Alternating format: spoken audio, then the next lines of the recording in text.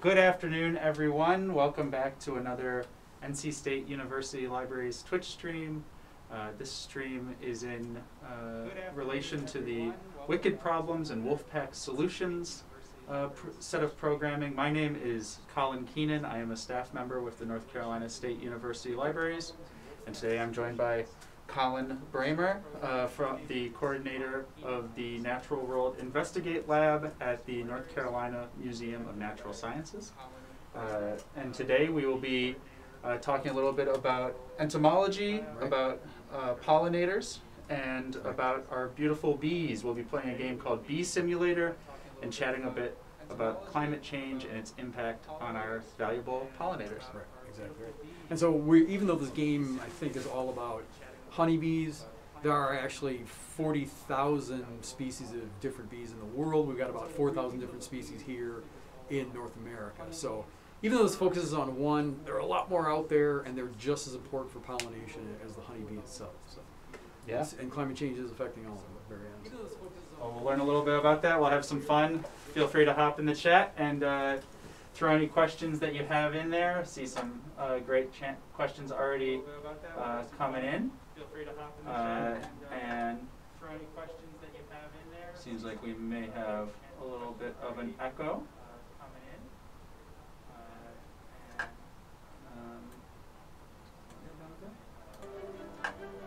We've got our bees. We loved the intro at the beginning of this game, so we'll also take the chance to show you that. Let's get that fired up.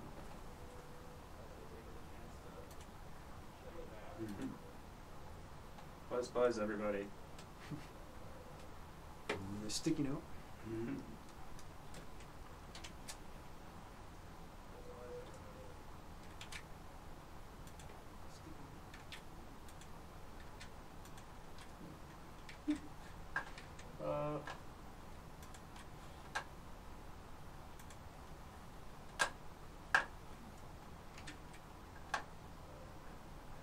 And let's show you the game. That's important, right?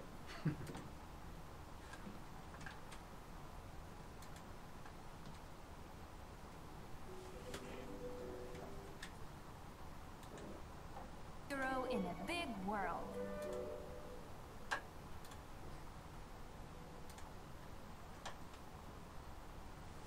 Here we go.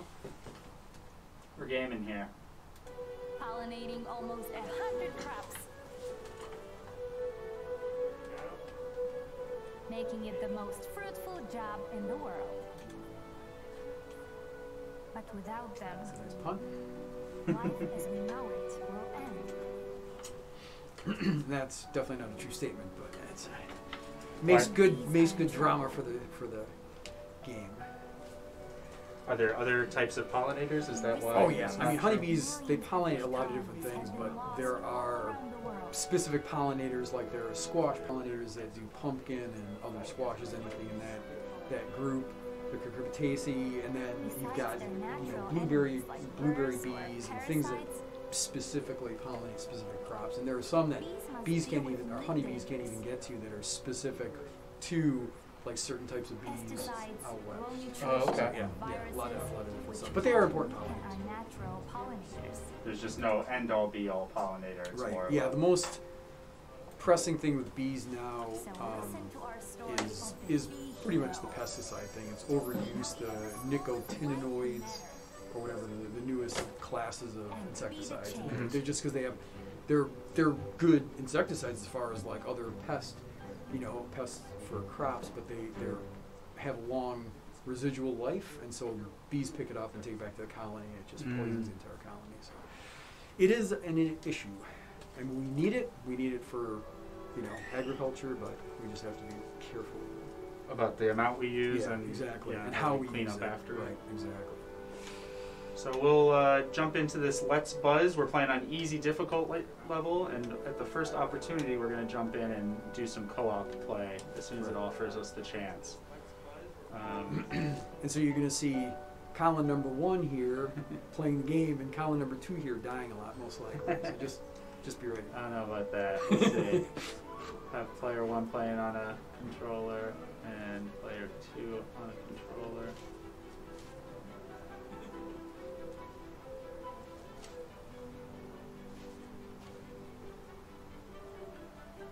And I don't know if you press the X button, will that? We might have to play enough of the story to have it allow us to play co-op and stuff. So our bee is here. Looks like I'm controlling our little bee here. Cool. So let's see how this bee flies. Would you can bees fly backwards like this? Yeah, they just can't. They can't fly upside down. I'm sure there are some that potentially could fly upside down. Flies, true flies are better flyers. But yes, bees can hover, fly backwards, forwards. They just can't go, obviously, full speed. It's like backing up in your car. You can't go full speed backwards. And that little factoid at the beginning about how they found honey in Pharaoh's tombs thousands of years old. It's true. Honey is like one of the Earth's perfect foods. It never goes bad. It may crystallize, right? It may you just have to warm it up to reliquefy it, but it never truly goes bad. Huh. I've always heard that fact and figured there's some sort of asterisk to it, but you're saying it's actually... Yep. Unless you get too much moisture in there and some bacteria can get in there, but otherwise if it's kept at the right moisture level, which is about 18%, so there's no more water in it, it will actually stay forever. Huh. That's crazy. All right. It's antimicrobial as well? Yes, it is. They, Alexander the Great used to pack his troops that had gotten killed in battle in honey and ship them back home for burial. Oh, wow. So their bodies wouldn't decay anymore. So it looks like those golden beams that we were flying through earlier are a representation of honey, or of pollen rather. Okay. So sorry, I should pay attention to the game. No, yeah, same here. I'm too busy thinking about Alexander the Great. Whoa, I'm crashing. Getting the pollen, but let's see if it's packing onto their hind legs where they actually have the corbicula, these things where they collect the pollen. And are those hairs? Yeah, it's actually it's like a pollen basket. It's like this curvature in their back leg, and it does have specific hairs on it, and they kind of wipe the pollen off their bodies when they're going to flowers for the nectar, and then they basically push it onto the pollen basket. And yeah, they actually are. Yeah, that's pretty cool. Yeah, we definitely saw that there's a spot for it, and now it's gonna kind of animate as we go on. Look at the beautiful diversity of flowers that we're interacting with here.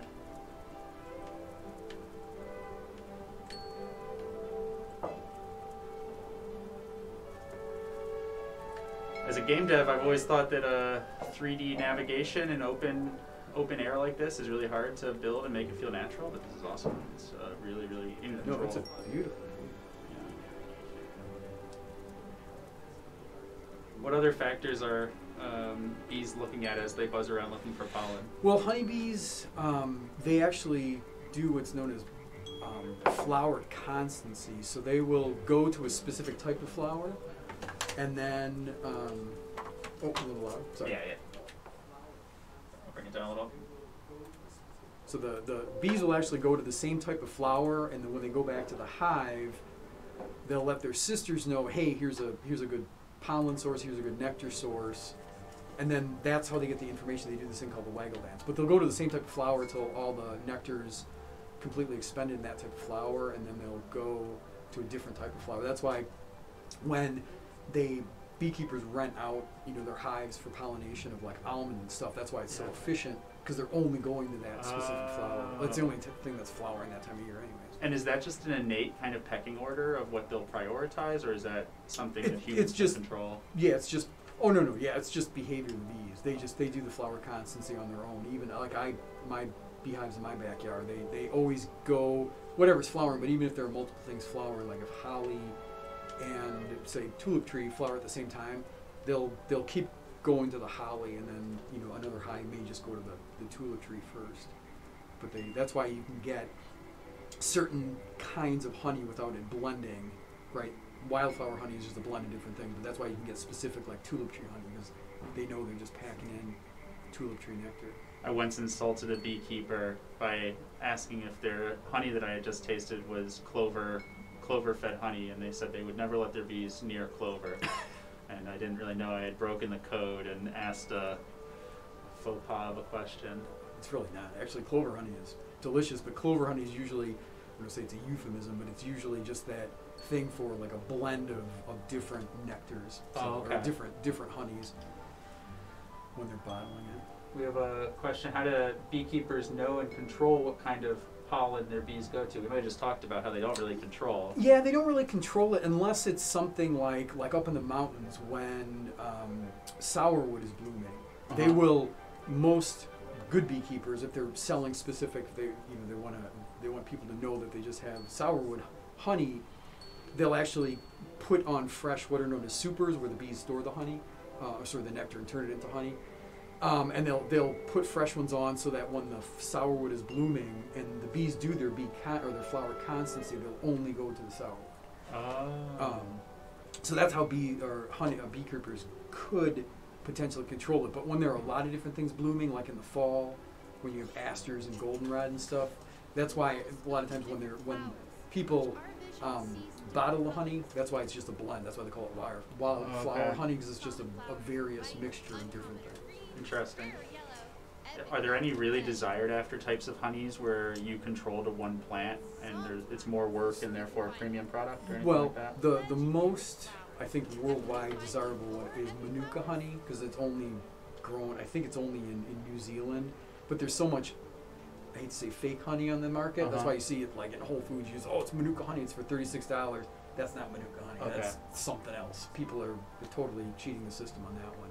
But around here, sourwood honey is probably the most desired and valuable, because you can only get it up in, at least in North Carolina, up in the mountains. You can see sourwood trees around, but for a good crop of honey, and you do have to be very specific to like have the Beekeepers Association qualified as official sourwood honey. That's really interesting. It's delicious. We had a question here. Sourwood is really highly prized, right? That sounds like that's the fact. And we had a question about the floral diversity here. I would say I'm not a horticulturalist, I'm barely a botanist. But yeah, this is like a northeastern kind of hardwood stand near water. You've got I saw some foxglove we might have touched earlier, lots of asters, and then some radially symmetrical. You have water lilies in there. Tulips, I think, is what these purple flowers are supposed to be. Maybe I might be wrong about that. Very large bluebells or something. But you got a lot of asters, the black-eyed Susans, goldenrod there, maybe. Yep. Oh, that's definitely goldenrod. And when I think of goldenrod, I think of wasps, not bees. But that's a classic plant biology lab, right? You go out and you cut open the goldenrod galls to see if you can find parasitic wasps in there. So I like this feature that they just introduced. So if we press our right button down, we see bee vision. There we go. I imagine this is infrared. Ultraviolet. Ultraviolet. Yeah. I don't see infrared, but it's ultraviolet, and that's what's really cool. I was talking the third colonist here in the library. He was actually asking about that, and so bees, when they can see in the normal wavelength and ultraviolet, and so flowers appear completely different to them than it does to us, obviously. Wow. So they're seeing in different wavelengths. There's a lot of discussion amongst botanists about that, and how there's lots of evolutionary pressures that we don't necessarily see very well from just our naked eye. And there was a great Cornell study throughout the 2000s and early teens. It's probably still ongoing, knowing the nature of a land grant kind of study like that, but about how these flowers are seen by bugs and insects, and particularly pollinators, and whether there's evolutionary pressures that are being manifested that are just things that are very obvious, but we just don't observe very well. Yeah, well, I'm sure there are. And then when you have all the different horticulture varieties, we're selecting for, it's like, oh, this is a pretty color, but, and we're wondering, why aren't we getting seed? Why isn't the flower doing well? It's probably because the pollinators don't see it as the same way, and they're ignoring it because it's probably doesn't show up. It's literally on their radar in a sense. Making cool music in a genre bees don't care about. Looks like we have our little meter almost perfect here, and we had a great question about so if honey is a perfect food, can you bring it back from its crystallization state? Yeah, all you have to do is you put it in in a container. Don't pour it into a pan. So you keep it in a container, glass or plastic, and warm it up in like a pan of water, just a little shallow pan of water, and warm the water. Don't boil the water. All you're trying to do is reliquefy it, and then once you reliquefy it, it'll be fine again. It might recrystallize. And certain honeys, like sourwood honey, takes a long time to crystallize. Other ones crystallize a lot faster. But yeah, just a pan of warm water, and you just got to pay attention to it so it doesn't boil, because you can overcook it. And just that's all you have to do to uncrystallize it, just to liquefy it. That's awesome. Time to take it back to the hive. But actually, crystallized honey is actually pretty good to spread on like toast or something too. Yeah. We were talking earlier about, can you remind me the name of the anatomical part where this pollen is being stored? That is actually, they're called pollen baskets, or the corbicula. So the pollen baskets are more common, because bumblebees also have the pollen baskets. They're looking pretty full here, so we'll take them back and stash our honey. Or stash our pollen to make honey, probably. Nope. Honey is nectar, it's bee vomit. They actually kind of put it in their honey crop and then keep, like, I don't say eating it. They put it in their honey crop and keep kind of regurgitating it to get the moisture out of it. But the pollen itself is the protein source for the larvae. Oh, so okay. Adults only eat nectar or eat honey when they need sugars, because that's all they eat is carbohydrates. But the pollen is only fed to the larvae. Oh, okay, yeah, huge misconception there then. Okay. We've learned a new feature. Vitro is your special bee speed boost. Is that a biologically correct phrase, vitro? I guess it can be now, sure. It can be. What kind? The arrow indicator on the bottom left shows your vitro energy. Fill it up by collecting pollen from several types of several flowers of an identical type in a row, or by eating human sweets through the park. Okay, we're going to the park, I think. Cool. And that's the other thing with people who keep bees. If they live near, say, the fairgrounds or something, certain times of year they may notice that their honey supers are actually full of green or some other colored quote-unquote honey, and it's actually just like, melted icy treats or whatever the bees are going after. They'll just go after anything that's sweet. Huh. So does it ruin honey if it... Well, technically, yeah. There's some people that will feed, unethical beekeepers will actually feed their bees sugar water so that they get a crop of honey so they have something to sell, but it's not honey. They'll take whatever sweet and convert it into a honey-like substance, but what makes honey is it comes from milk. People are having their mind blown by the bee vomit being that's what honey is. So pollen is fed to the baby bees and they vomit. No, actually the larvae or the baby bees don't vomit the honey. The adult bees, the sisters, they're the ones collecting the nectar from the flowers, and they actually, when there's a hierarchy of work in the hive.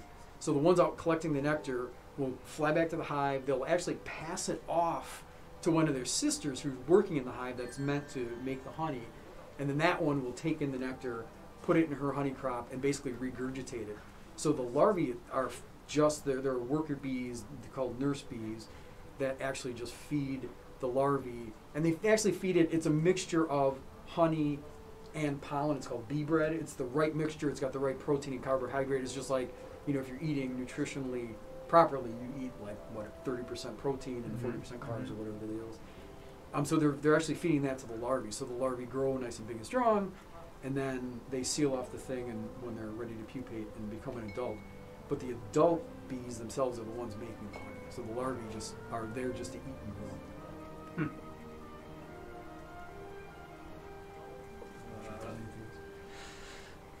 Seems like that explained the point of confusion there.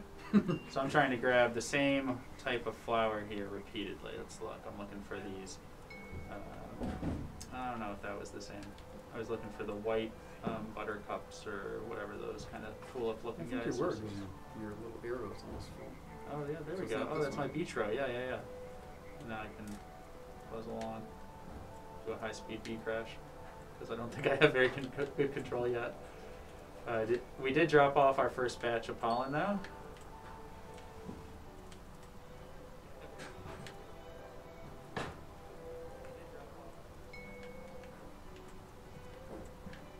is these flowers are all growing in this kind of cave area. Mm-hmm. Yeah, lots of sun. Just I was gonna say. Yeah. Don't know where the light is coming for this, but I'm willing to suspend some disbelief for the tutorial level, especially. I think.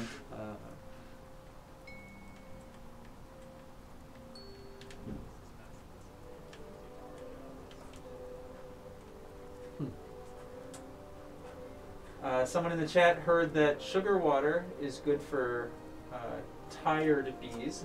If you see a bee still on a flower on the ground, what should you do? Is it just sleeping?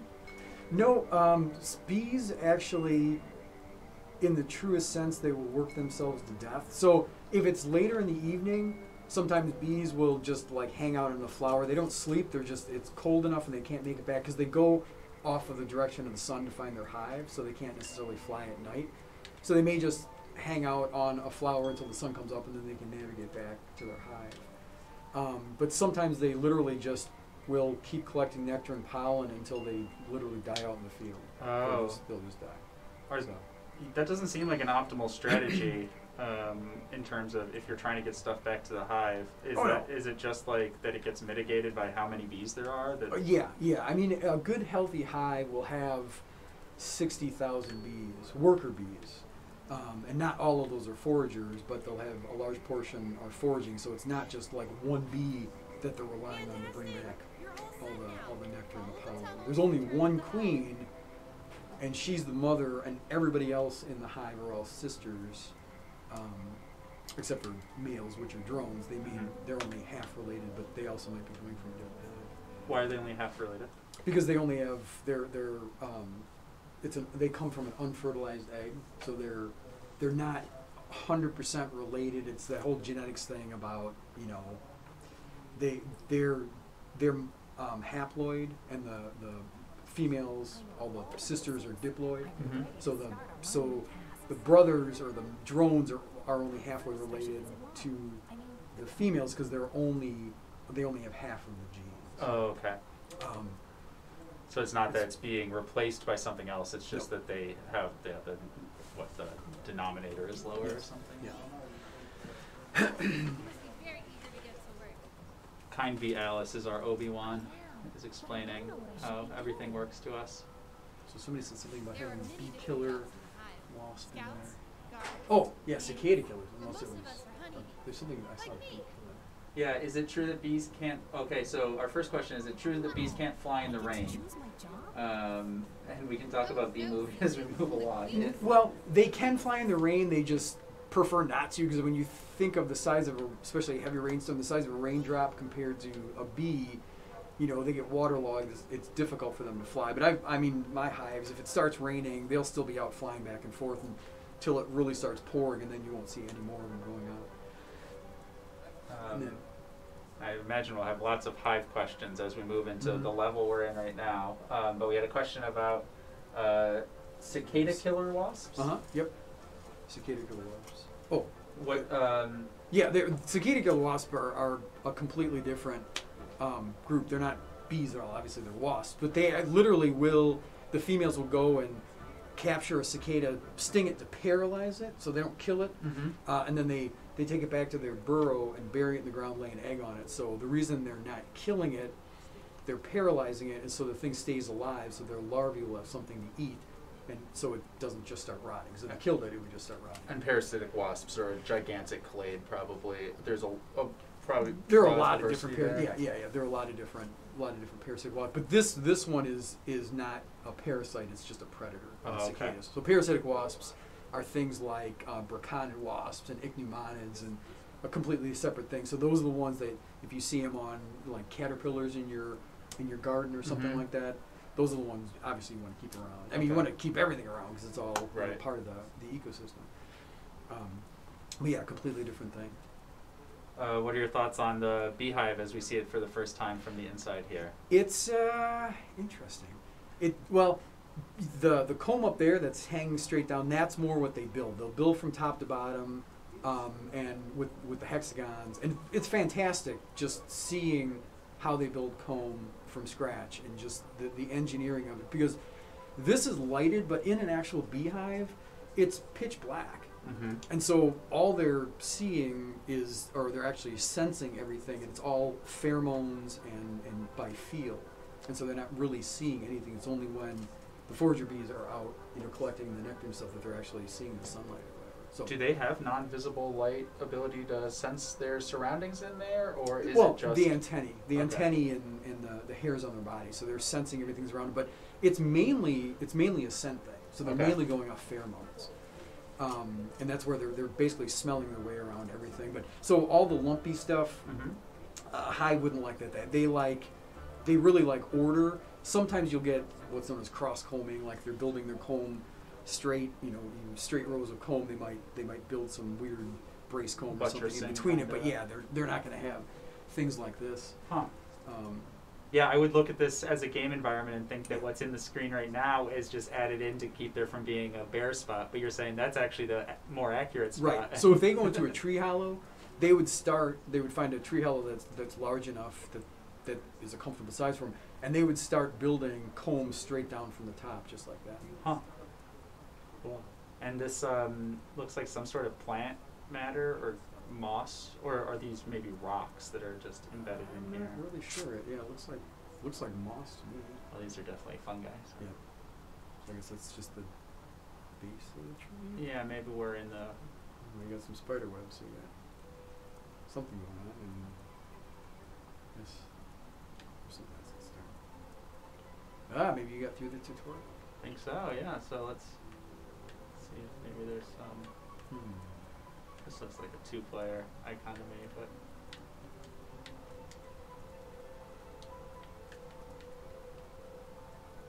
Okay, I might have to follow my icons. It's icons on the screen for a reason. Is there plant life within beehives? No, they keep it. Beehives are super duper clean. I mean, they are probably some of the cleanest animals because they don't want bacteria, anything growing in there, because that's where they're raising their young. It's just like your own home. Generally you don't keep it messy and your kid, living in a garbage dump and whatever, just because you're trying to protect your offspring. So that's really what they're doing. They're protecting their food source, which is the honey and the pollen, and they're protecting their sisters, essentially all the larvae that are in there. So yeah, it's super super clean. And that's why you see insects a lot of times, especially bees, they're constantly cleaning themselves and cleaning their antennae because that's how they're sensing the world. So they can't afford to not sense it. So it looks like we have a new character here, and she is a guardian character, as opposed to our guide earlier. Oh, this is our queen.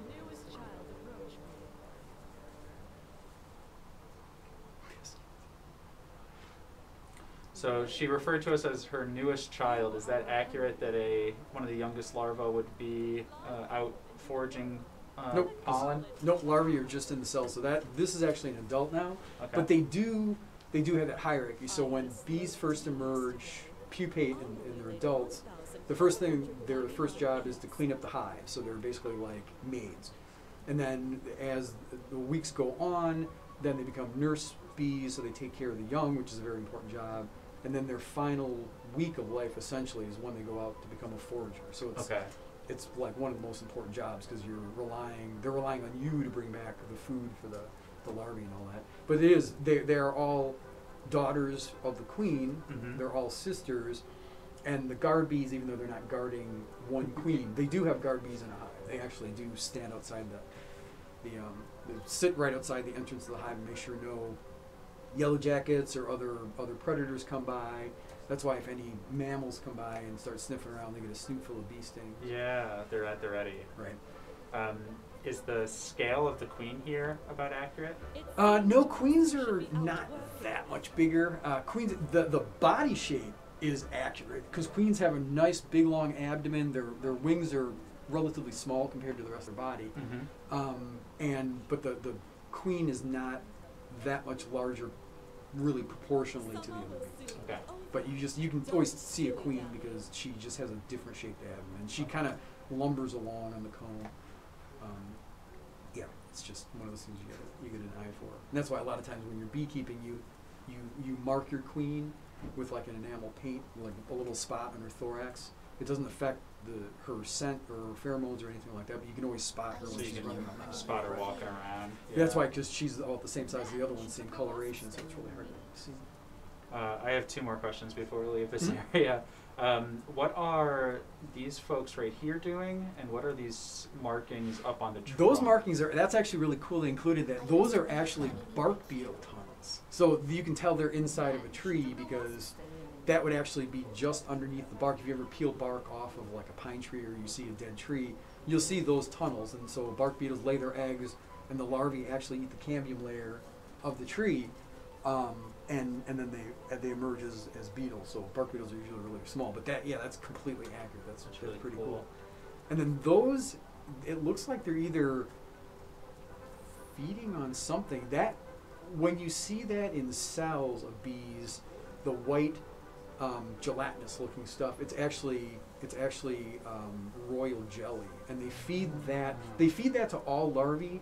But when they're making a new queen, they'll actually feed it more royal jelly, and that's what gives her the ability to grow larger and be able to have mature ovaries and mate. Is there an anthrocentric product made out of royal jelly or anything? Do people harvest it? People harvest it, and it's really expensive because they don't produce that much of it, but it doesn't do anything. Okay. It's one of those, it's more of like folk medicine kind of things, like rhino horns or whatever. How did the bees make royal jelly? Who makes it too, I guess? They actually produce it from glands in their head. And so all worker bees can produce royal jelly. They don't produce it all the time, but like I said, they only produce it when they're first, mainly the nurse bees, when they're first feeding the young. But even if you have, like say your colony, something happens to it, and you split the colony, or they swarm and they're starting a new colony, older bees who used to be foragers can always go back to taking care of the young. It's kind of like a job they already knew, and so they can always produce royal jelly and take care of the young. Right now our stream about bees is very colony, right? Colin and Colin. Yep. Yeah.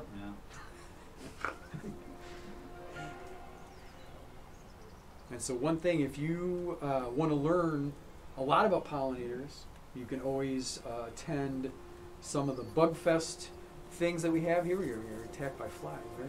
So those be a dead organism here somewhere. Must be. Yeah, we can find that knocked direction out. and see. We're in the big bad world of the park now. I need to be more careful. Sorry, you were mentioning.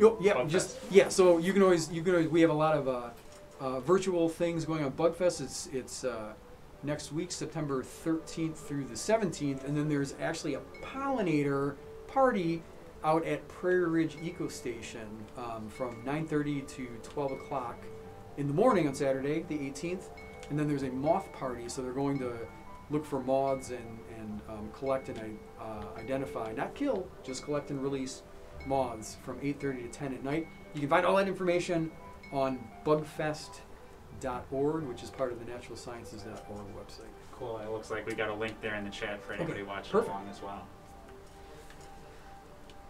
It's really fun. I mean, I sat in on some of the practice talks, and there are some people that are just, they know their stuff, and it's just really great information. Bugfest is one of those really cool, unique events that we have in the area every year that I'm always really glad we have.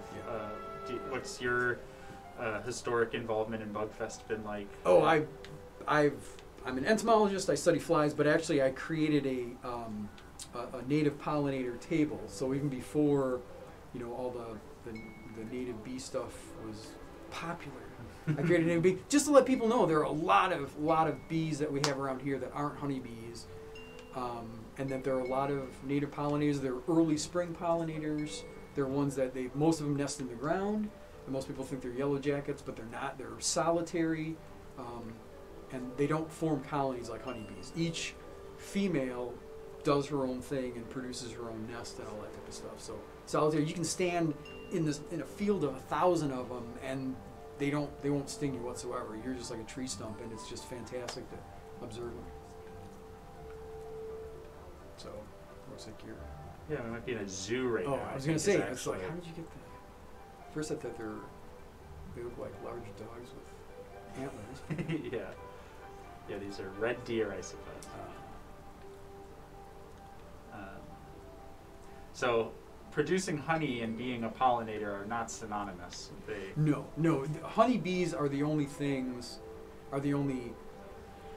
I guess, pollinators that produce honey, at least what we would consider honey. There are other bees that produce kind of a liquid, but most bees, and they're more efficient pollinators than honeybees, they actually are more efficient because all they're doing is collecting pollen, and they lay their egg on a pollen ball, and then they seal up a cell, and that's what the larvae will develop into an adult just off that pollen ball, so they have to be more efficient to get that kind of, to get more offspring, so they can keep their lineage going. So yeah, the only reason honeybees are important to us is because we get honey and wax from them, and that's why they're kept. And that's why they're actually not native here in North America. That's why they're called the European honeybee. They're native to Europe, and so they're introduced in most other places in the world. So they're interesting thing about them. Do they have like 6-continent range now, or? Yeah, everywhere except Antarctica. Wow. So they're everywhere. And the theme insect for Bugfest this year is one of those. Well, I think they're a non-honey producing bee that we're kind of talking about. Carpenter bees are solitary bees as well, and people consider them a pest because they drill into like a porch railing or something like that. But actually, carpenter bees, while they may drill a hole, they don't do really structural damage, and they're super efficient pollinators. If it weren't for them, a lot of the fall plants wouldn't get pollinated, and they're really large and they look really scary, but they're harmless unless you try to grab onto them, because the female is solitary. She's just going to try to fly away from you, not fly at you, and they're fun to watch. And you can actually go up when they're usually so concentrated when they're getting nectar and pollen. You can actually go up and kind of pet them when they're on a flower. I've never seen that. Don't grab onto them, but you can just sit there and literally brush their backs really gently. Now, if you see one on a flower and it's got a yellow spot on its face, that's a male, and males don't have stingers because stingers are ovipositors. So you can actually grab onto the male, but make sure it's got that yellow spot on its face first. Otherwise, you're not going to be too pleased. I'm very confused, and the chat is yelling at me on what to do, helpfully telling me to use my bee vision, but that is not, I don't think, the command right now. It's not responding to that. Probably because you're in the hive. Yeah, we got to get rid of this. We got to get rid of all this pollen. We're just running around with our pockets full right now. Let's see. Losing my way around the hive. Good job, me. I've gathered tons of pollen. Time to take it back to the our hive. internal dialogue as bee skip. So, oh, we're close. We make a left up here, maybe? I don't know. I always get lost.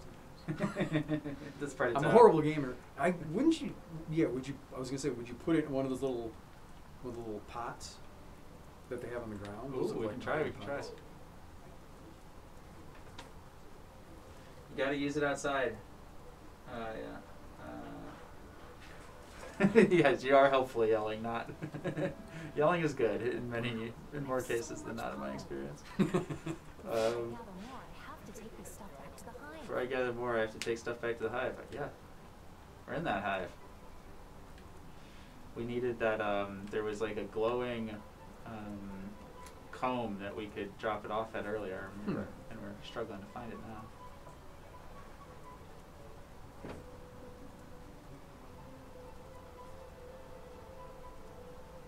Too good the little Okay, I think arrow doesn't give you like. Somebody in the chat range. has a better idea than I do. I think we got to go outside and deposit it on the combs. I'm struggling to do right now. So much pollen. Before I gather more, I have to take this stuff back to the hive. Do bees get lost? What's up? Generally not. They find their way around the hives, like I said, by the pheromones, so they kind of know where they're going. Actually, one of the interesting things is when a bee will come back and other bees in the hive they'll antenate, they'll tap the bee that just came back from gathering some nectar, and they'll tap them, and basically if the bee that came back doesn't give them a sample or like regurgitate a little bit of the nectar, they'll actually get really aggressive with it because it's kind of like you're not helping the colony. So they always come back, they share the nectar, they do their waggle dance, which is they basically waggle the number of times, the distance and the angle to the sun so they know how to find it. And then they take off. But they don't share, they're basically, it's almost like, you're not sharing with us, we're gonna beat you up. Huh. We need to find the rare pollen to top off our pollen supply. How do you tell the rear pollen? We have some critical game design analysis happening in the chat from some fellow game makers. So we're looking for our yellow.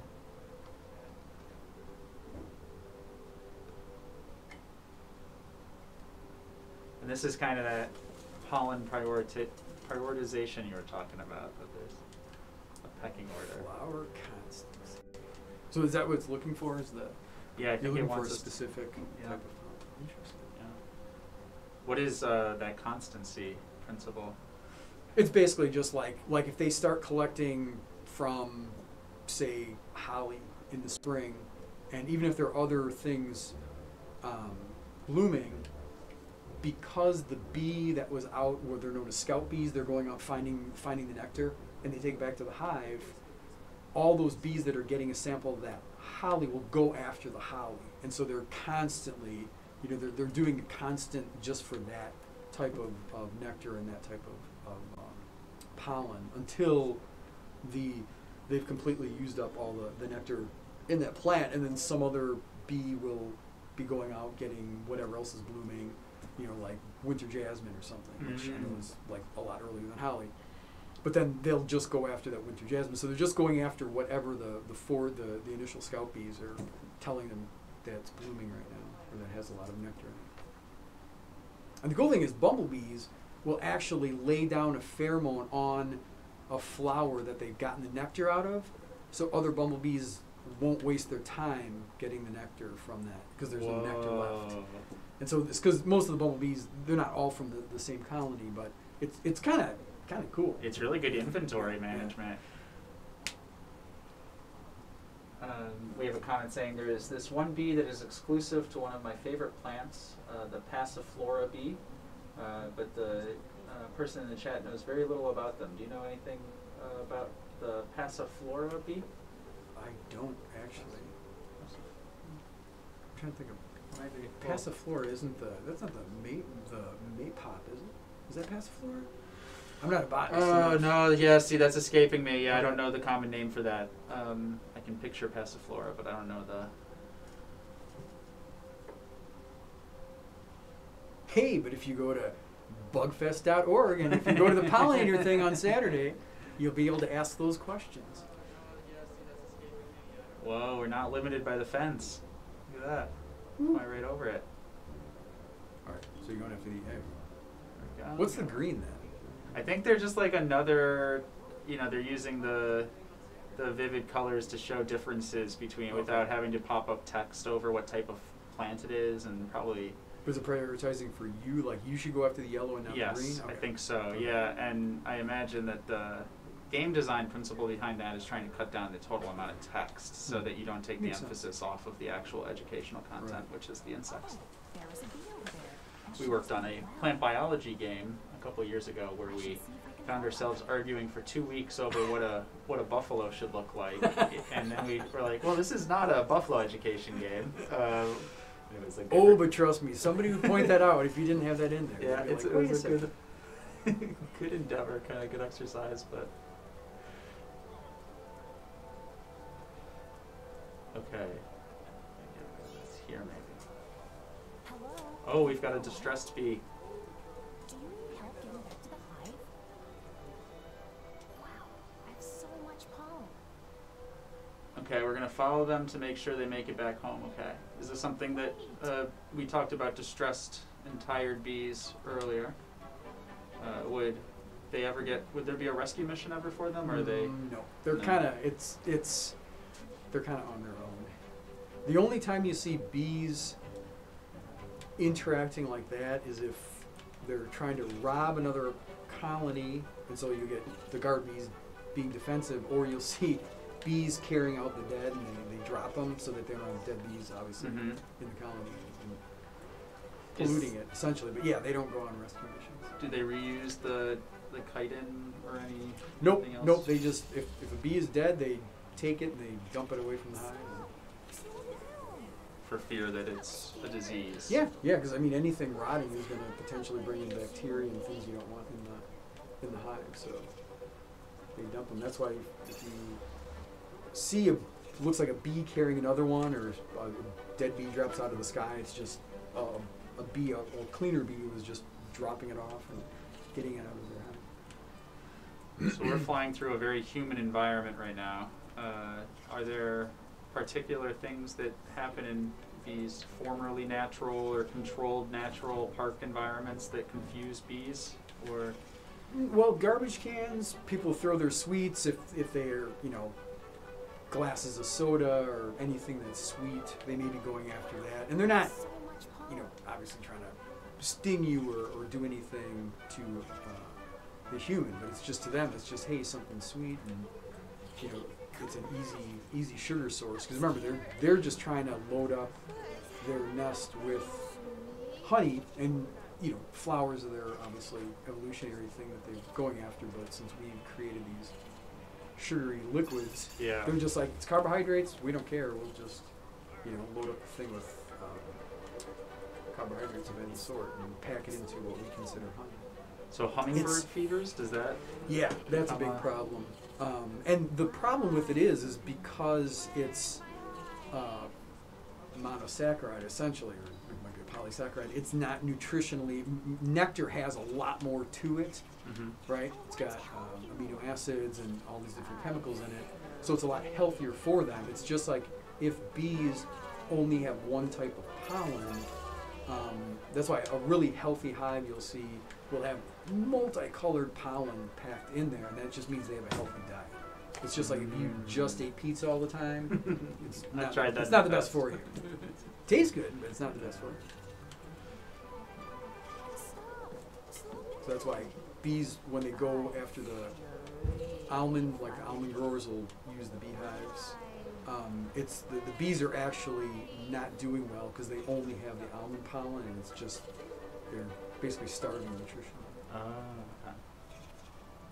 Hey, come back. The other danger with humans in parks is that humans automatically start swatting at them, and that's what I tell even little kids. It's like, if something's flying around you, it's curious, it's not going after you, so if you don't swat, it's going to leave you alone after a while, because it's just like, what's this smell, or what's this thing?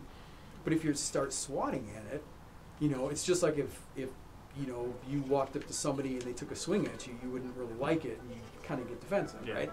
So it's the same idea. They're just like, well, what are you trying to hit me for? And that's when they get aggressive and start stinging, because they think you're trying to hurt it, and it's just curious. Are there animals that are particularly good or bad at that principle of not getting stung by being calm?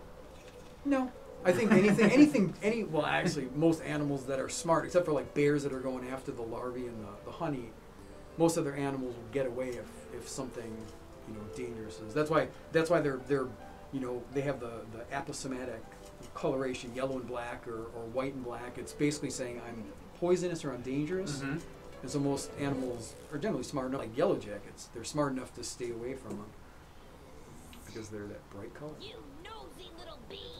I'm being talked to by a wasp now. Wasp? You will pay for disturbing my meal. We'll pay for disturbing Avery's meal. Yeah? We'll see. Uh-oh. Oh no. When the indicator is blue, block. When in red, attack. Got my RPG hat on here. I was going to say.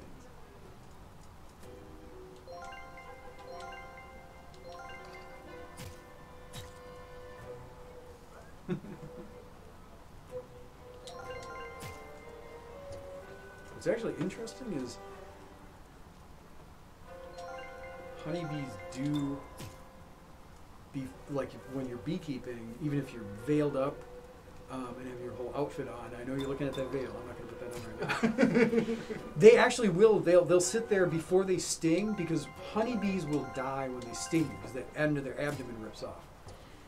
They will actually headbutt you a bunch of times, trying to get you to go away before they actually have to sting you. So they're kind of giving you a warning. It's like, get away, get away, get away.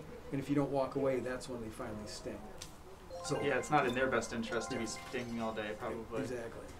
Because they can only sting once. Yellow jackets have a smooth stinger. They can sting you all day, and yellow jackets suck, basically. Yeah, I found out about that over this past summer. Oh yeah, not pleasant. But honeybees can only sting once, so they that's why they consider it the altruism. They're protecting the hive. They're giving their life for it.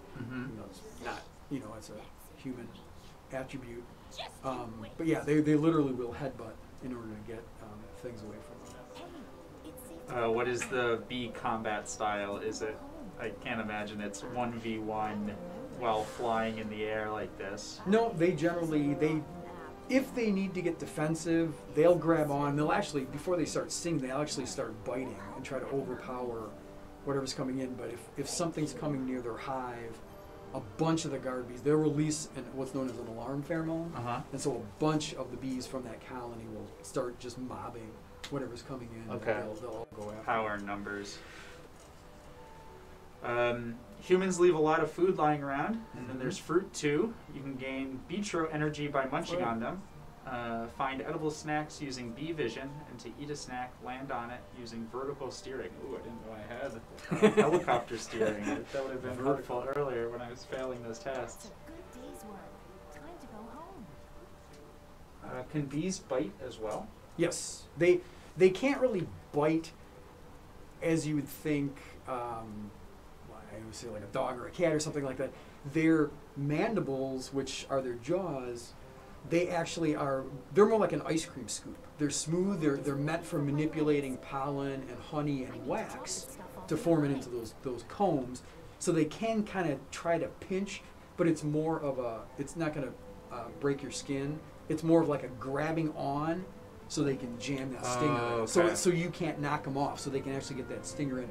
And so they're going after something attacking their hives, they'll grab onto it just to try to, like, I don't want to say tear it apart, but just try to keep it in place so they can overpower it. But yeah, something like a yellow jacket, since they eat meat, they actually have really sharp jaws, and they can actually cut your skin if you give them enough time. But usually they're stinging you enough where you're not going to be standing around, which I wouldn't. Yeah.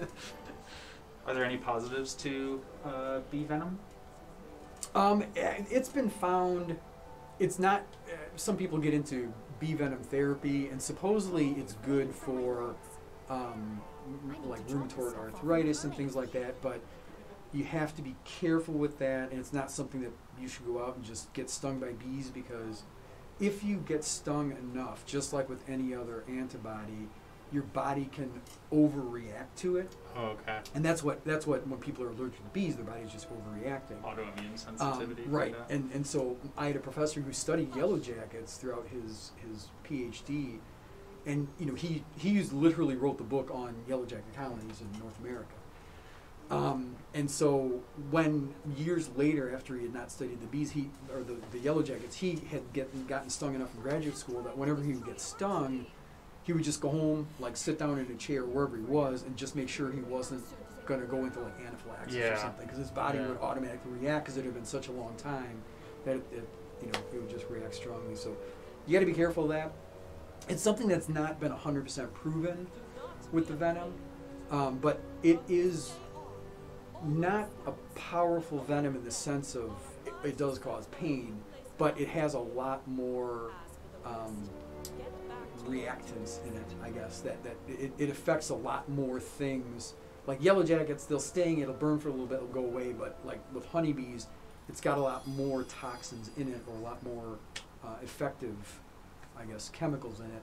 So it'll hurt for a lot longer. Okay. Plus their stinger, because it's barbed, it'll keep working its way into your skin, and that's why they say if you get stung by a honeybee, just quick, like take a fingernail or something, just scrape the top of your skin, just to get the venom sac off of it, because it'll just keep pumping the venom in, and the stinger will just keep working its way into your skin. And I got stung once, I didn't even realize it was a honeybee, and man, that stinger in there itches for like weeks. Yeah, if you don't get it out immediately. It itches like crazy, and it doesn't hurt, it just itches. So if you're stung, go across it with a fingernail just or credit really card quickly, or something like because that? when the back of the abdomen pulls off, the venom stack stays on the stinger, which is in your skin, and so the muscle that's associated with that venom stack, it just keeps pumping the venom in. So the longer you leave it on there, it's just going to pump more and more venom. So if you just get it off really quick, it might swell up a little bit, but in like an hour it'll be gone. Interesting. Okay. So we have a compass now. We're still getting new tools. Always have the hive and quest location symbols. Seems that we've actually had that, and then challenge symbols if we're nearby. But I want to know what we're going to do about this construction crew outside the tree. I feel like that's going to be a problem for us eventually. I bet you $20 they're going to try to take down. Yeah. Just hope they don't try to treat you. And I saw a thing. Why are some bees fuzzy? Bees they look fuzzy. It's the seedy. We call them hares, but they're not. Only mammals have hairs. But because their seedy are trichomed, so they're multi-branched. It's to make them more efficient pollen collectors. So the pollen will stick to those hairs, and then they can take it back and feed it to their larvae. So this is all bees, solitary bees as well as honeybees and bumblebees and all that. Whereas wasps, since they eat meat as the protein source and not pollen, they don't need to be all fuzzy, and so they don't need the pollen sticking to them. So they're not as they do pollinate in some sense because they go after nectar as adults, but they're not as efficient of pollinators. Okay. Only mammals have hairs.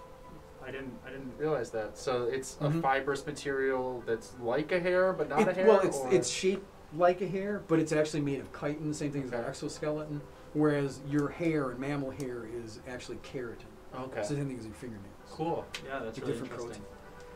So 3D printer working with a different filament, basically. Yeah. That's why I tell everybody, man, evolution's pretty cool. Weird stuff. Okay, so we have to go to the bee library, obviously. As soon as the game mentions a bee library, we're on the library's Twitch channel. We're going to spend some time there. But this is, I guess, our bee library, where we have different activities we can do. I feel like we're in the story mode is all that's indicating. But I think if you were to play this game further, encourage everybody to grab this for your own collection, play through it. Going to make it further than we'll make it today, I'm sure. Looks like there's lots of game modes you can try out.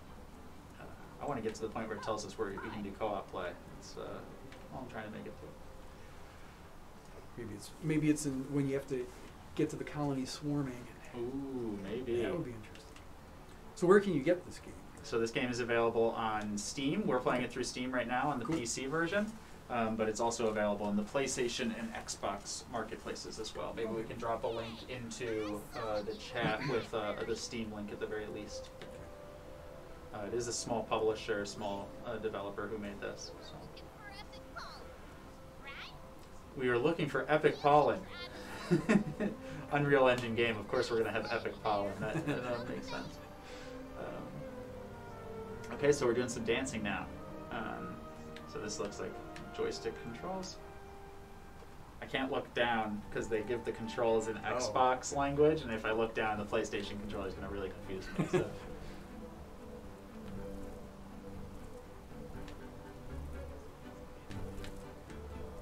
This is like Simon Says.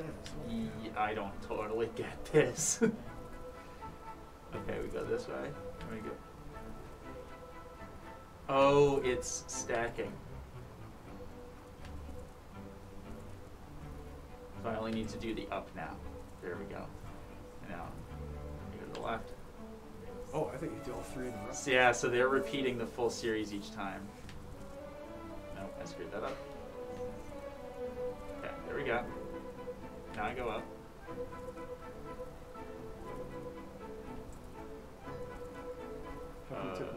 I think you have to do the whole series, don't you? You do the first one. Try the first one. All right. Now when it goes and then it does that, do both of them. See what it does.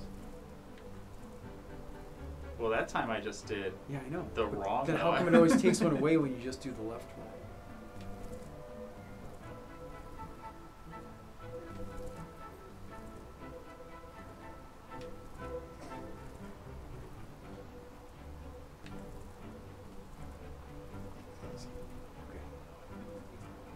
What are we doing? Are we doing just left roll? If you do just a left roll, but it always takes that second thing away.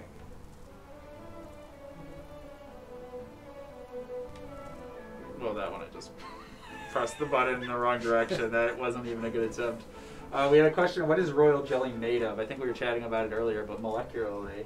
That I don't know. I don't know exactly what royal jelly is composed of. It's one of those very complex things. I know this sounds like an evasive answer, but literally a lot of things, even you know, Dr. Tarpe here at NC State who studies honeybees, there's a lot of things about the pheromones and the communication of honeybees that is not understood.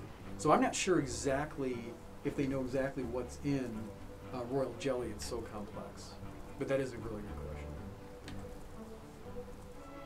Okay, we think it's right roll at this point. You can try it. Because it did. Well, nope, that was bad. How do you do the front? Yeah. There we go. There we go. There's the Okay, front. see that, but when it does that one to its right, or your unless you have to go to your right again. I'll go to my right. Here we go. Try. No. Video games. But then, yeah. See, okay, this is where I would be throwing the controller like through the screen. So I'm not a good video gamer. Okay. Yes. They do find it interesting enough to harvest, but like I said, it's one of those things where it's got those kind of mystical properties that people think it's going to make them, you know, more beautiful or more healthy, or they can make a lot of money off of it. That's why when you find things that are just royal jelly, it's really more of a placebo than anything else. It's not going to do anything. It does things for the bees, obviously, but it won't do anything for humans. I actually never even tried royal jelly. You know, there's a Futurama episode where they go to a alien planet to steal alien bee royal jelly, and I tried not to learn my biology from Futurama, so extend to my knowledge. Being driven absolutely insane by this test. Okay, try going to your right. Okay, Oh, sorry, I just... No. Well, see, the thing is, if you did it the same way, I mean, the same direction, even though its left is your right, obviously. Okay, so... You did that, and it was correct. Okay, there we go. Now we're going so up. Okay, so you go up. But No. then when it goes to its right...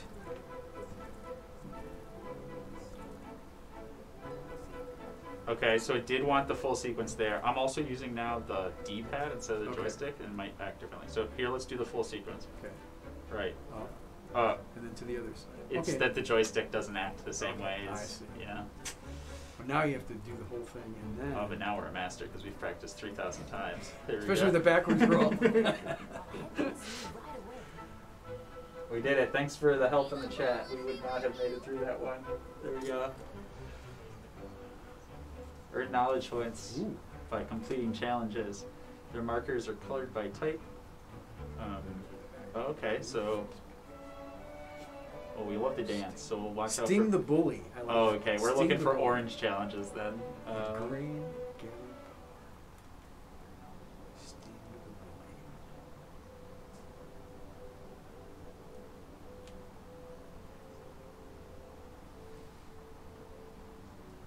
the bully. Applause in the chat, yeah.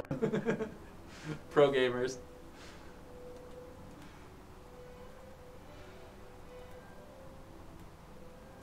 We're looking for orange. Okay, there's green.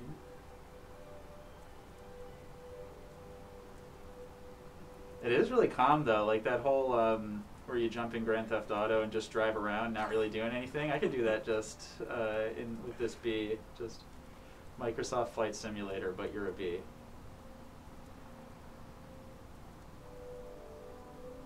So I wonder if the little white, like what looks like wind, I wonder if you can catch that as a... Get a little boost. Yeah. Yeah, I think so. Looks like it. Do zoos keep bee populations? Are there any other types of like businesses that keep bees as part of their business that would be surprising? Some places now are doing it just to show that they're good for the pollinators. Mm-hmm. Like I think BASF keeps a couple colonies. They also do some native bee habitats. Yeah. But yeah, the North Carolina Zoo actually has a really nice honeybee. The North Carolina Honeybee Keepers Association maintain it. And they keep a colony of bees there in an observation hive, which is one of those hives that has like plexiglass on or glass on either side, so you can actually see the bees running around. I used to love inside. going to apple farms as a kid, and they would have those. Yeah. They're great. We have one at the museum in the Discovery Room. There's one. It's obviously closed currently, but there's an observation hive in there, and Jan Weems, who runs that, and Sarah Safley keep that going, and it's great just going in there and just watching the bees do the waggle dance and go out the entrance and go out and find the nectar sources and things like that. So in downtown Raleigh, are those nectar sources the overturned cup of ice cream more often than? Sometimes, yeah. I mean, there are enough people that have small gardens because bees will travel, miles to get a nectar and pollen sources, and it's a little bit harder in urban environments. But around here, it's the urban ness of Raleigh is so small compared to the suburbs, right? So everybody has a garden. There are enough flowers going on. The biggest danger, like I said before, is just everybody spraying so many different pesticides and insecticides, and it really does affect the bees. So they'll either kill them on the spot, or they take it back to the hive, and then it just amplifies in the hive, and it's just not obviously good for the hive. In like a residential urban environment, what is those pesticides? Are they individual homeowners that need to be educated on that, or is it more larger industrial spraying and things like that? Well, it's more individual homeowners.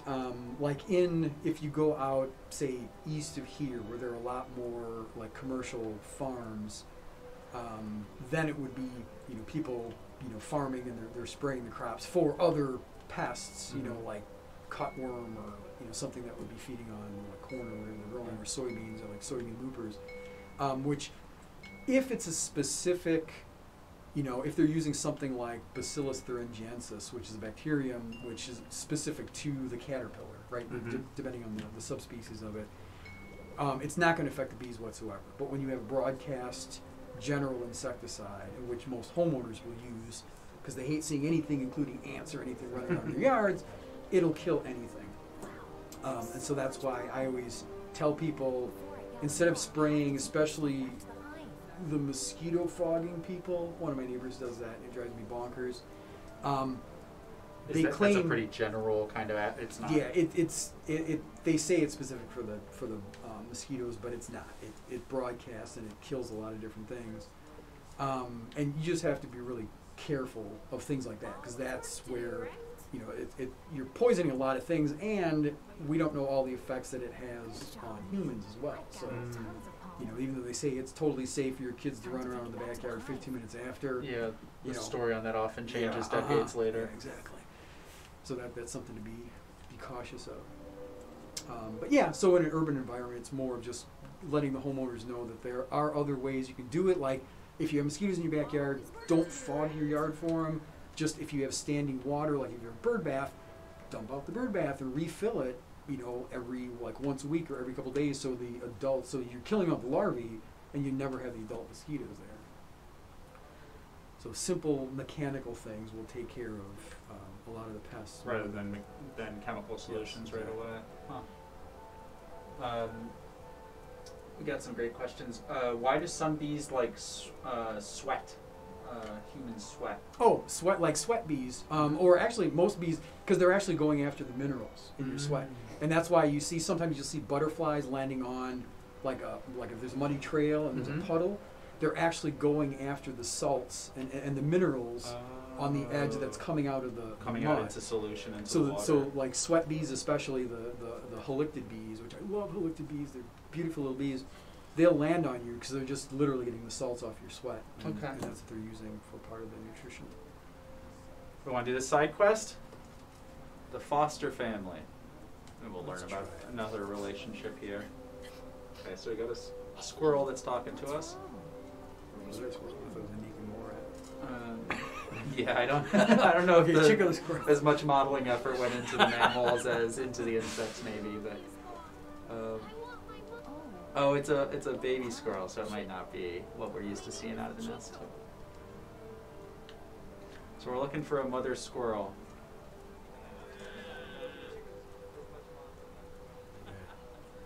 Chicos, we need to find Groucho and Harpo and Zeppo, and we're all set. I went down a massive rabbit hole watching all the Marx Brothers stuff last year when we were all at home. I watched a lot of What's My Line, his radio show that then became one of those crossover early television shows that was really just radio on TV. Pretty cool. He's a funny guy. We have a comment here that somebody's very excited when they see ants in their garden, particularly around their passion fruit. Passion fruit is, I believe, introduced in North Carolina, right? That's not Probably. a native plant.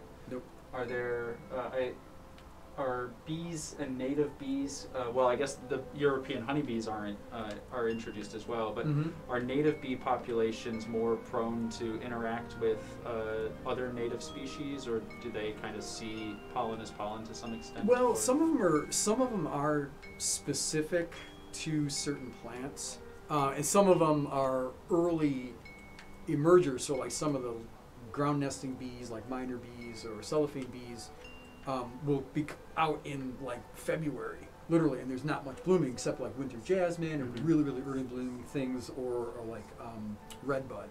And so they're only going after those because those are the only things blooming.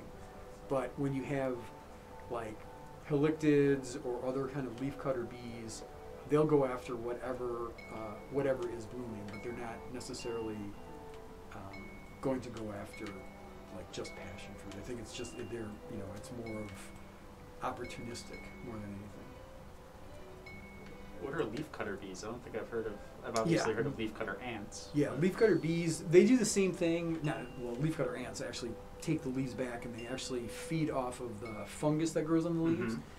But leafcutter bees will actually take a trim of leaf, and you can always tell when leafcutter bees are there because they're these perfect circles cut out of the edge of the leaves. And they take it back and they're building their cells for each one of the larvae. They're lining, like they go in, say, an old beetle burrow in a tree, and they'll line the burrow with these leaves. Once again, they're keeping it clean.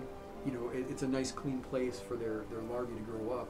And then they'll put in a pollen ball, lay an egg, and seal that off with another leaf. So there are all these little cells just made up of cut pieces of leaves. But they're, once again, really efficient pollinators. And they want to be more efficient because they're collecting the pollen to feed their young, but they're not just stealing the pollen, they're actually helping the plants because they're once again flower constancy, they're going to the same type of flowers, and they have more pollen on their bodies so they can actually pollinate a lot more efficiently. Like bumblebees are actually more efficient pollinators because they do what's known as buzz pollination. They'll go in to get the nectar and they'll buzz their wings. And so all the pollen will get shaken off, and then they'll go to the next, especially with like tomatoes, things like that. That's They're funny. better pollinators for tomatoes. What's the alternative to that? Are there other like pollen, aerosolization strategies, or is that kind of a unique one to throw pollen up into the air? They don't throw it off the air. It's just they're shaking it so the stamen will just shake all the pollen. Oh, right onto bodies. them. Yeah, oh, exactly. Okay. Because they are, once again, bumblebees are the same way. They actually feed their larvae the pollen. Blue passion flowers. Oh yeah, Introducing I was thinking of blue passion flower as being highly invasive. We still haven't seen Chico's mom here, so we'll do a little bit of squirrel. I was gonna say maybe Chico's mom is in the tree where your hive is. Ooh, maybe. Yeah, we can look up. So have these, not to jump ahead in what I think the storyline might be here, but this tree doesn't look like it's doing too hot. Will bees kill out the trees that they're... Nope. They will find a tree hollow and build a nest in it. Okay. Like there's one right downtown, like right down the street from the museum itself, down on Jones Street. It's been there for years. But they don't kill the tree itself. The tree, if it's got the big hollow in it, it's either on its way out or that hollow is there for some other reason, like some kind of a rot. Yeah, like fungus or something. Right. But yeah, no, they don't excavate anymore. Whatever. That's why when they go around when the scout bees, when they're looking to swarm, they'll actually find the right size hole in the tree, but they don't like create a larger hole whatsoever. Oh, true. That was quite a collision. Okay, this is just Chica. I don't think. Hello, are you Chico's mommy? Oh no, this isn't Chica. It's just the resemblance got me. Oh well. Wrong squirrel. Well, so you have to look for these beacons of light. Is that? I think so. I think each squirrel is one of these little beacons. Squirrel quest. Excuse me, are you Chico's mommy? Hey, you're talking to me? Hey, you're talking. Like over in New York. Yeah, the New Yorker squirrels. Keep your head down and look at your phone as you're climbing around in the tree.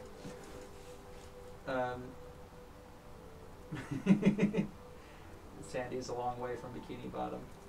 Are there cases where it's better for a hive to remove the tree that they're in, or because it's a danger to them, or is there considerations where you can keep a tree barely alive or cut it back for the stability of a hive or anything like that?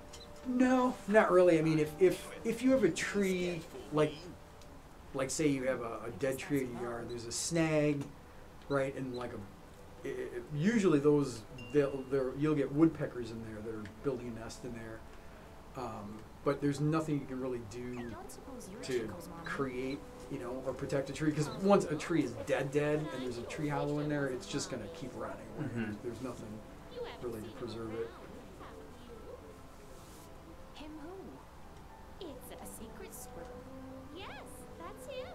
Him who? Yeah. Who's up first? Thanks. It's a squirrel. I don't think they're the brightest. Yeah. So how do you get mommy to... Excuse me, I'm trying to Chico. find Chico's mommy. That's on me. I'm cat. You're a cat. Sheesh.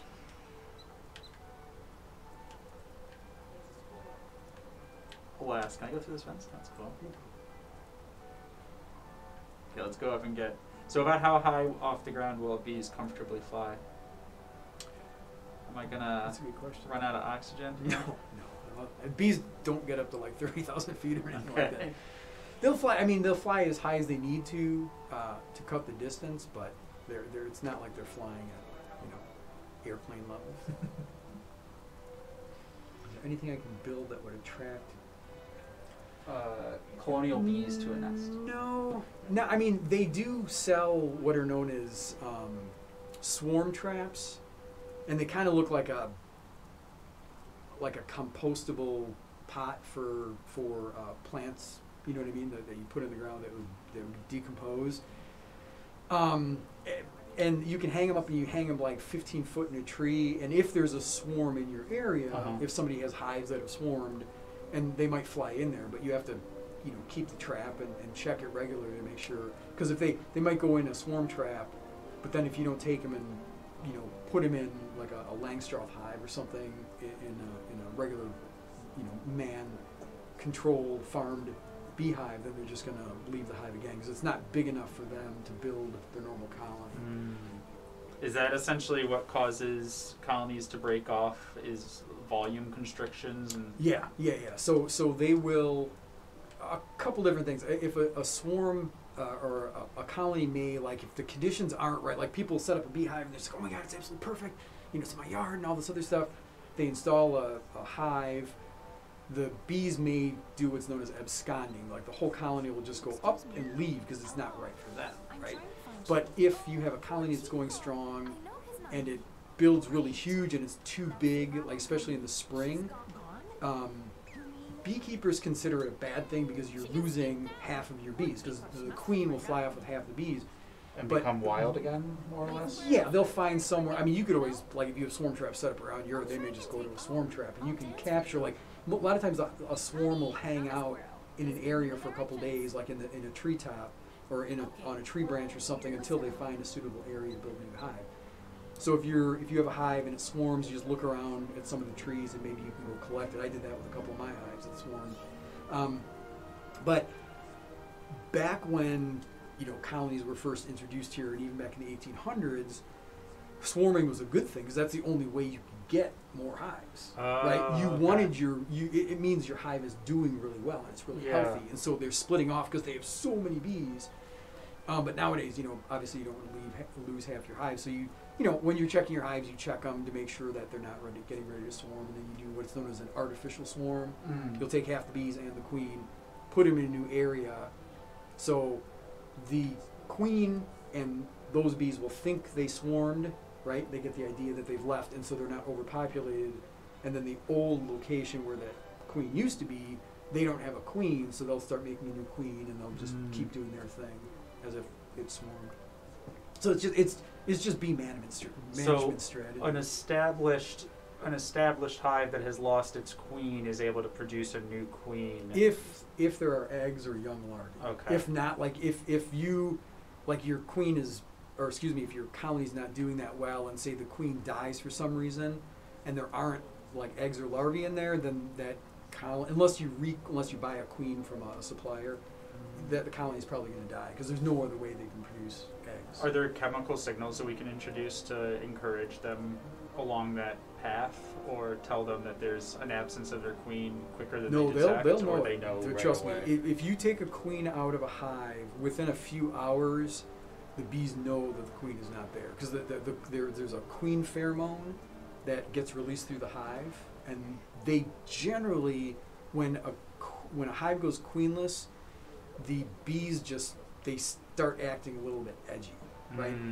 They know, unless they already have a new queen cell built and they know a new queen's on the way, then they're a little bit calmer. But if you take a queen out and put her somewhere else, the queenless hive they'll basically just be grumpy, and you don't want to mess with them.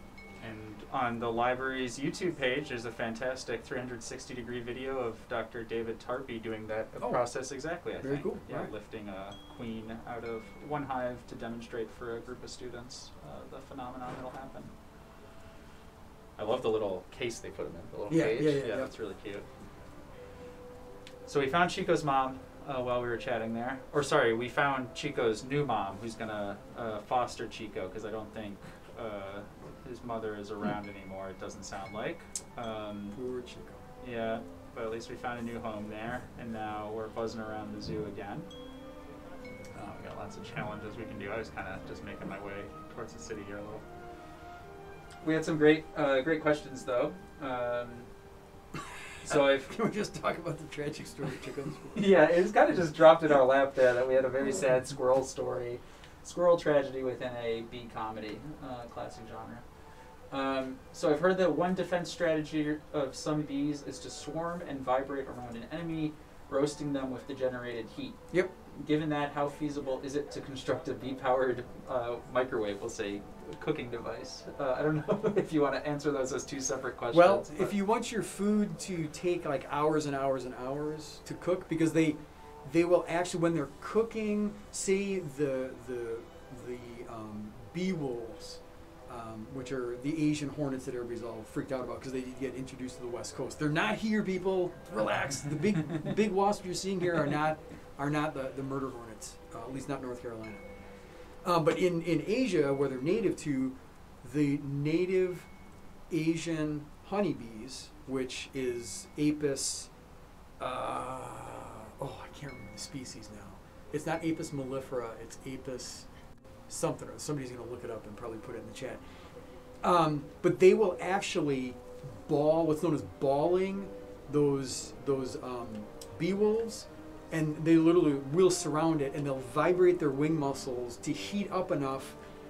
It's like 100, and I want to say it's 112 degrees or 113 degrees, and it's 1 degree less than would kill them.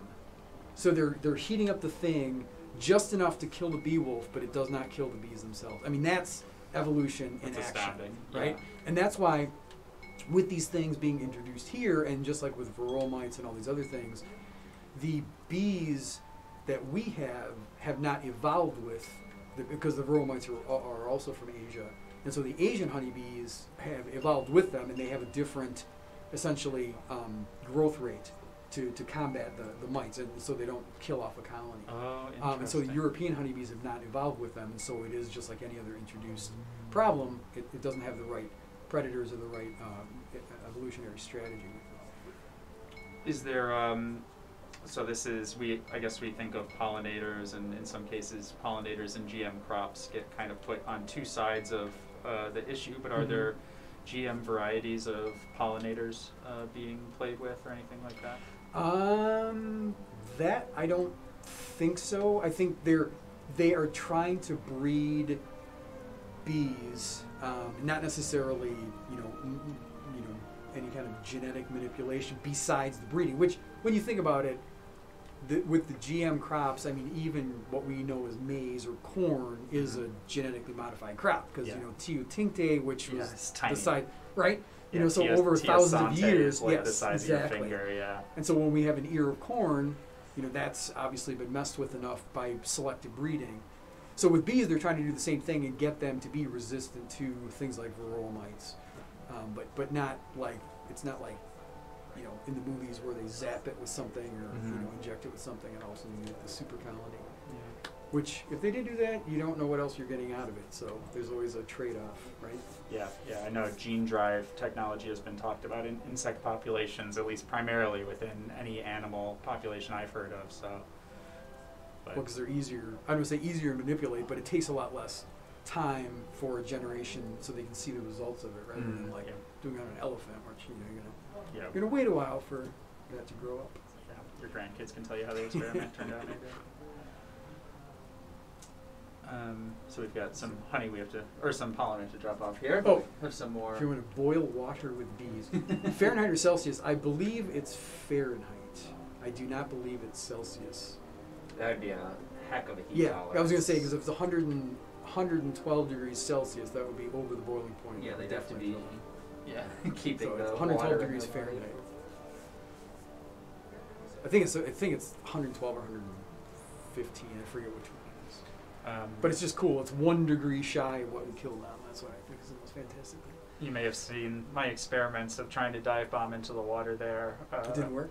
It did not, but it does lead to a good question of what is bees' relationship with water. I know I've found lots of bees in pools and stuff I'm skimming, but is that just because they die over water? Or No, they're actually they're collecting water because during the summer when it's really, really hot, they are actually cooling the hive. They'll actually use the water and fan their wings, and so they're basically just like what they consider a swamp cooler out west. So it's evaporative cooling. So they're using the water as evaporative cooling to cool off that hive because they always even during the winter they maintain the hive at 96 degrees Fahrenheit, not Celsius. And so they're maintaining that hive even during the summer. So that's why if you open it up on a hot summer day, they don't necessarily like it. They're going to be more agitated because you're letting the heat in, essentially. Just like in the wintertime, even though they're doing what's known as they're clustering, and they're keeping the queen nice and warm. Inside that cluster, they're keeping it at 96 degrees, and they're constantly shifting around and vibrating the wings. That's why it's important to keep enough feed in the beehive so that they can get the carbohydrates to keep their wings going, and keep their muscles going. Are there any animals that leech that heat off of beehives and hang out around them for the access? Sometimes you get mice in your hives. Okay. You have to put mouse guards on the bottom of it so mice can't get in there. But if you get mice in there, the mice will use the warmth. It's nice and toasty. The bees, because they're clustered, they don't know the mice are there. And so they will, like during the summertime when the bees are active, the mice will literally get stung to death, or they won't even get in the hive. But during the wintertime, the mice will hang out in there and build a little nest, and then they'll start eating some of the comb and some of the honey and stuff like that, and potentially even some of the bees, because the bees don't really get defensive, they're just trying to keep it warm. So yeah, it's always, once again, it's just management, just like management of it. They're essentially like any other livestock animal. I hate saying that like that because I love just watching my bees, you know what I mean? And I love the smell when they're bringing you nectar and things like that. But you have to manage them just like any other animal that you're trying to get some kind of a resource off of, whether it's pollination or the honey itself. Huh. Yeah, that's really interesting to hear.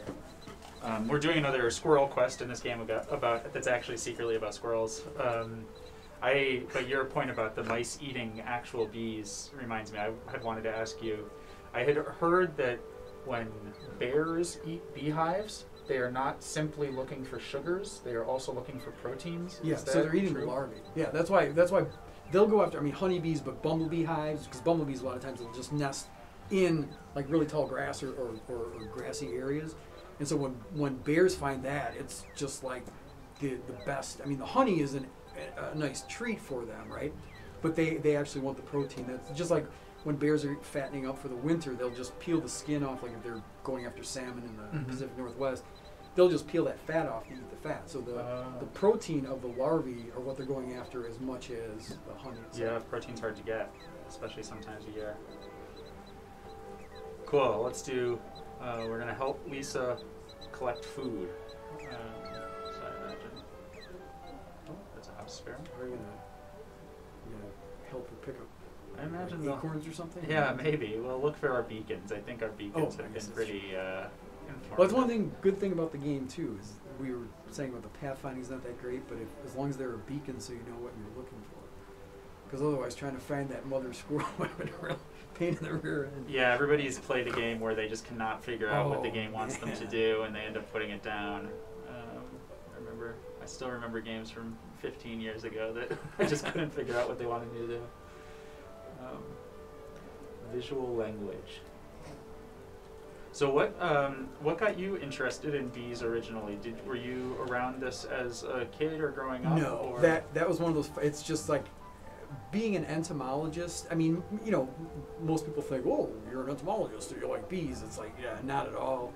It was just one of those things. I mean, it's just like being an entomologist. I didn't know what I wanted to do when I went to college, and I took an entomology course when I was a junior, and I'm just like, this is what I want to do with my life. And didn't, you know, everybody thought I was crazy.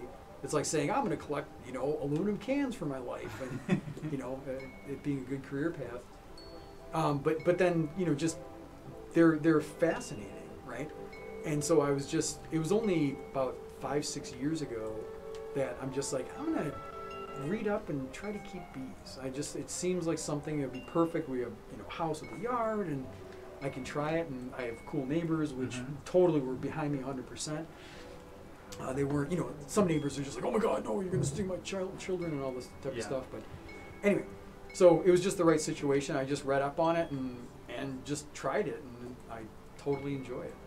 It's one of those fun things. But like I said, it's work. A lot of people, and a lot of the issue with colony collapse disorder and all this that people were panicking about, and this is my viewpoint.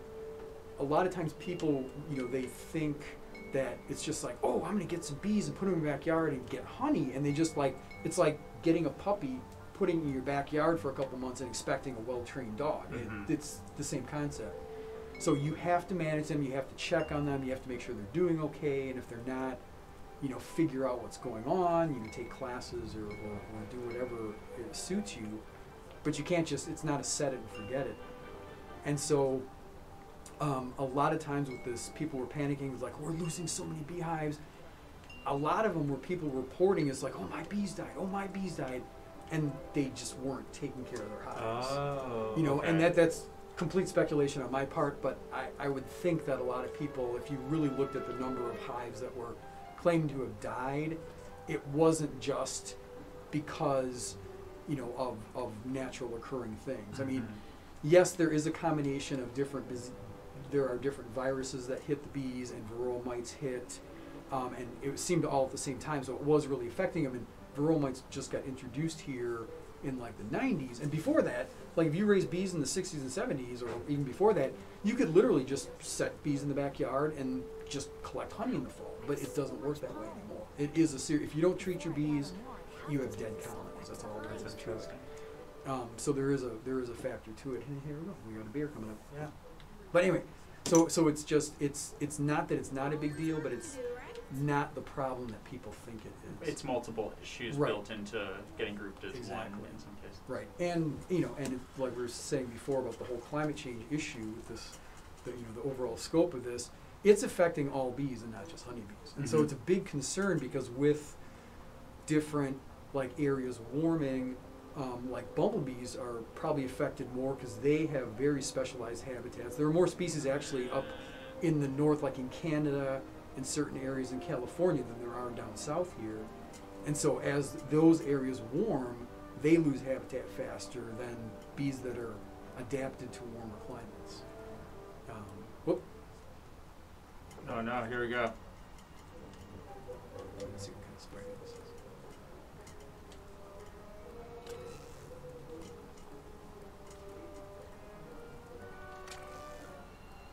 I'm not sure I'm doing what I'm supposed to be doing. Oh, okay. I just need to do it 3 times. So what are the major ramifications of climate change kind of generally for pollinator populations? Well, as the, the habitat, it's kind of like, the marmots or anything like that, they keep getting pushed higher and higher and higher, up to where they're comfortable, where they can survive. And same thing with certain bees. If their food plants lose their habitat or they keep getting pushed into an environment where they can't effectively flower because the season's too short, right? Mm-hmm. Or they lose their habitat altogether, then the bee, if it's specialist, it's going to lose its food. Oh. And even if it's a generalist, it's not going to be able to find as much food, even with invasives coming in, because invasives may not provide enough pollen or the right kind of pollen or even nectar for these things. With the generalist versus specialist dynamic, is there a fear of little by little and then all at once kind of phenomenon with climate change, where they might have some degree of learned generalism, but then there's an extent to it, or things like that? Or is it really you can just track it from early impacts? That's a good question. I would think that once a specialist, always a specialist. You're not going to get a specialist turning into a generalist because they've evolved with Mm-hmm. that plant. It's like a co-evolutionary thing. But a generalist can, most of them, like honeybees, they can, we can introduce them here. There weren't the same plants we had in Europe, so they can, feed or pollinate or gather nectar and honey from almost anything. But certain things that need a certain habitat to live or to build their nest or something is going to have more of a problem, even if they're a generalist feeder.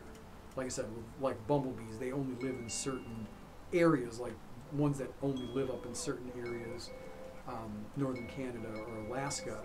They're going to have a harder time finding suitable habitat, as things warm up or change. Yeah. It may not just be warming; it might just be extended winters. And that just may mess up, all the different floral cycles and even their emergence times, things like that.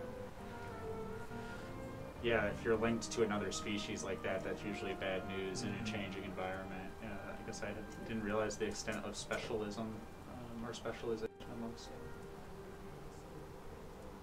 Oh, lost a camera here. Let's.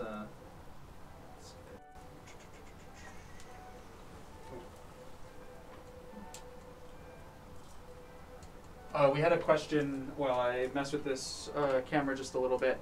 We had a question about if there's been any innovations to make beekeeping easier for amateurs or people who might not be as familiar with it. Is there anything in that? The best innovation, people have tried innovating hives in certain ways. They've tried, there's a something called the flow hive, which makes it easier to extract honey, which is debatable. Some people swear by it and other people have tested it, and it's just like you still have to maintain the colonies. The way that it's made it the easiest, and this is from an old person speaking, is the communication, email, YouTube, the way we can communicate with other beekeepers. There's like a website called BeeSource. I think it's beesource.com, where you can ask all these questions, and there are people that have been beekeeping for 20 years, like Michael Birch in Oklahoma, and they're super nice people. It's not like some professions where you get like snobbery. Most of the time, beekeepers want to share their knowledge and they like talking to other beekeepers. It's what you're into, you know what I mean? It's like people into cars want to talk about cars. Right. So that's been the greatest innovation, is just being able to communicate a lot easier with other beekeepers. I'll have you star on that camera. And the name tags already work. Look I'd at rather that. be, I was going to say, I'd rather be in disembodied voice. That works. I'll be the embodied controller. Are there types of bees? So you mentioned that people hear about colony collapse, they hear about climate change impacts on pollinators, and they want to start,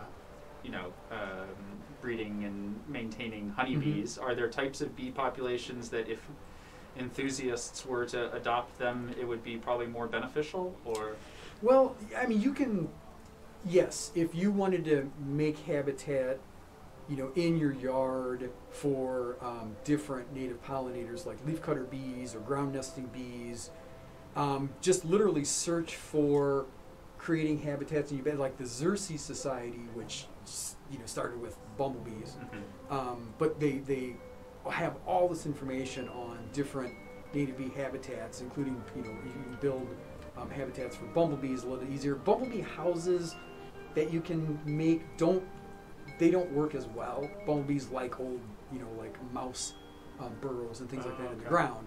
You can try to simulate it, but they're not shown to be that effective. You can try it, but like taking an old tree stump, and if you drill a bunch of holes in it with a really, really long drill, the native bees will find that. The cavity nesting bees will find that. Now, you have to do this early because, like I said, a lot of them emerge in like February, early March, when not around here the snow necessarily, but most people think, I'm all ready. I'll put it out like in April when I see honeybees flying around. It's way too late for these things already.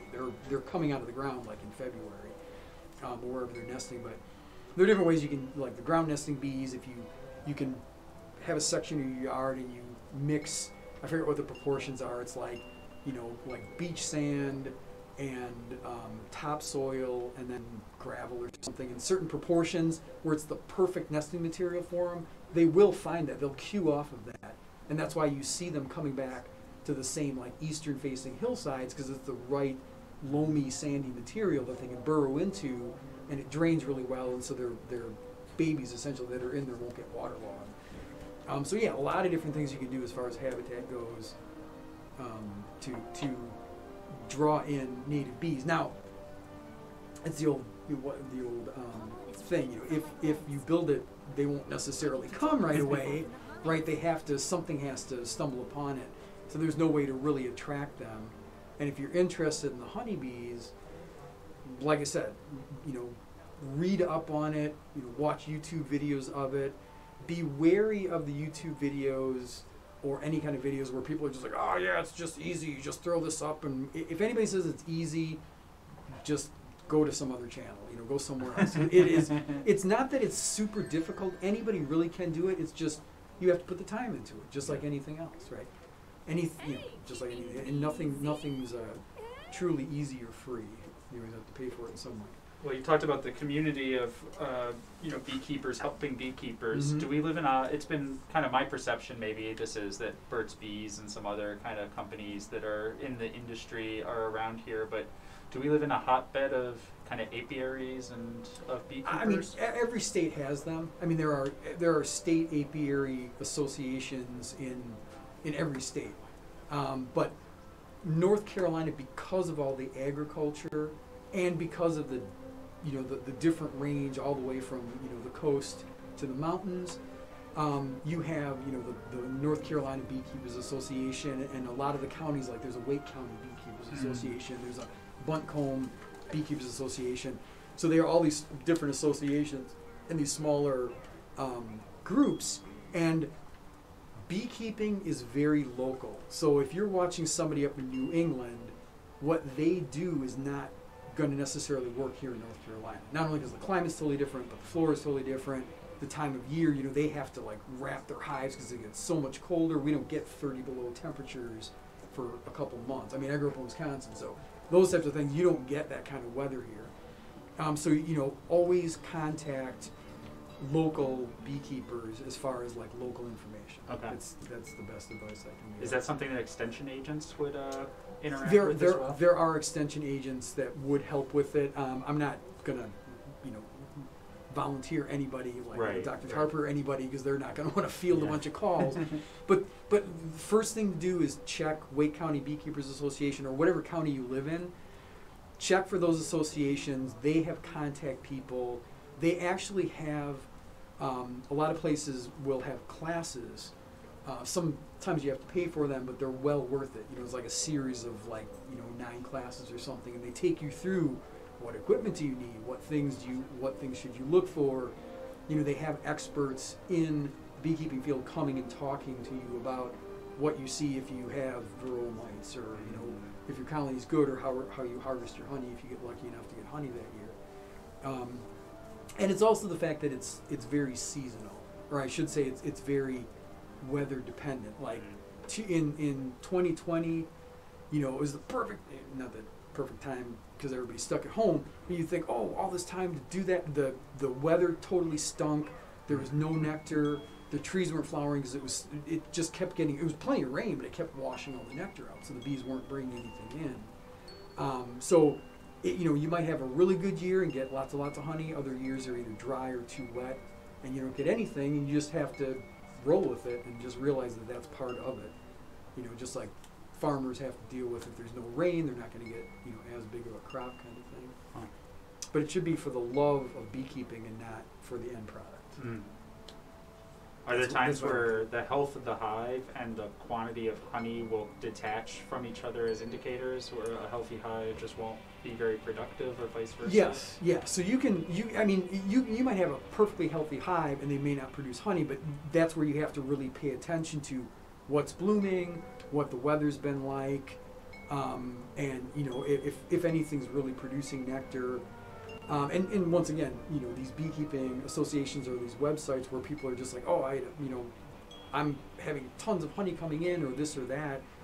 You just have to pay attention. It's like, okay, am I doing something wrong, or the flowers, or the plants around me not blooming like they should, or I have neighbors that chop down all their trees, and it's just like, oh my God, you're getting rid of all these trees, and then they're planting like crepe myrtles, things that aren't doing anything as far as I'm concerned. Yeah. For the native fauna. But yeah, so there are a lot of factors for the beekeeping, and you might have, if they're not producing honey, that's why you check your hives regularly, like every couple of weeks, and just make sure that it's like, oh, the population's really down, and you do a more thorough check. Is the queen there? Does anything else look off? Does it honestly, smell is the best indicator. Really? If it smells funny, there's probably something wrong with the hive, because like I said, they keep it clean. A hive should smell good. It's like it should brewing smell almost, like exactly.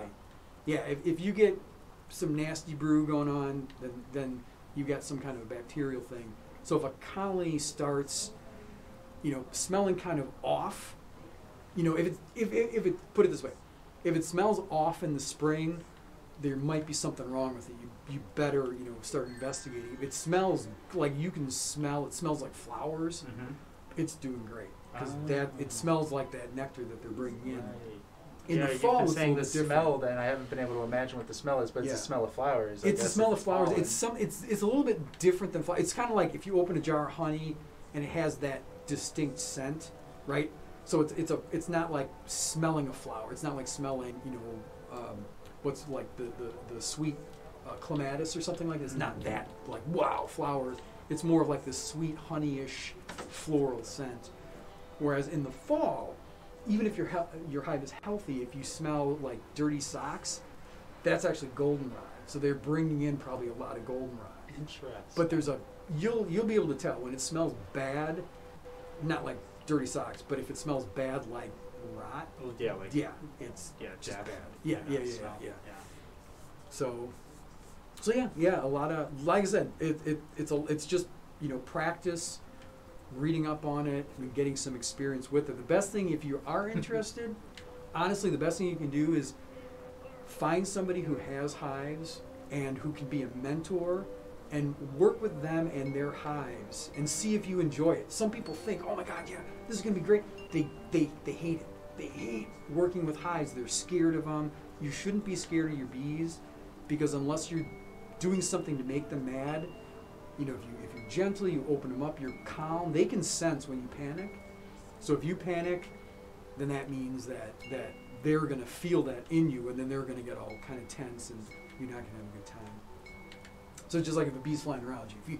If you start freaking out and you get really nervous, the bee's sensing that, and they're like, oh, what's going on? And then they get really aggressive. So. Huh. I'm gonna go home and eat toast with honey on it. I think. All this honey talk has me hankering.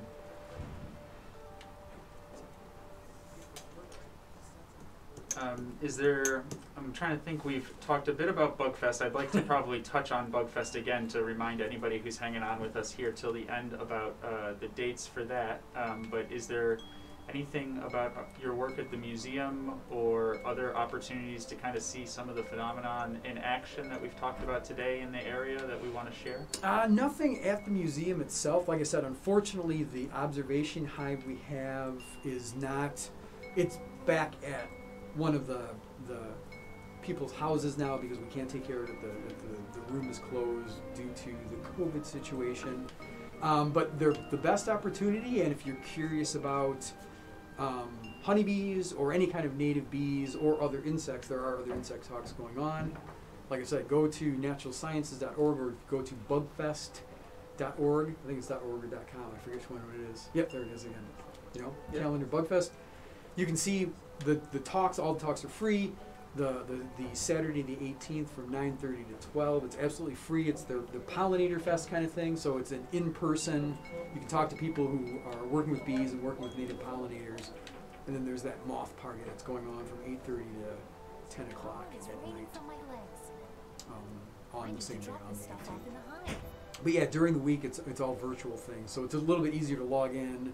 Not saying you should not pay attention to your classes, people, but you can always log in when you're in some other class and watch these people talking about their various subjects.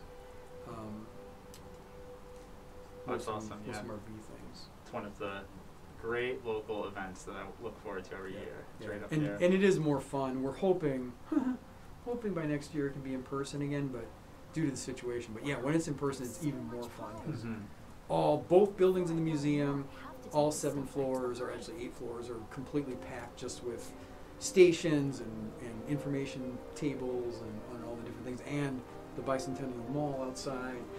So yeah, it's a really, really fun event.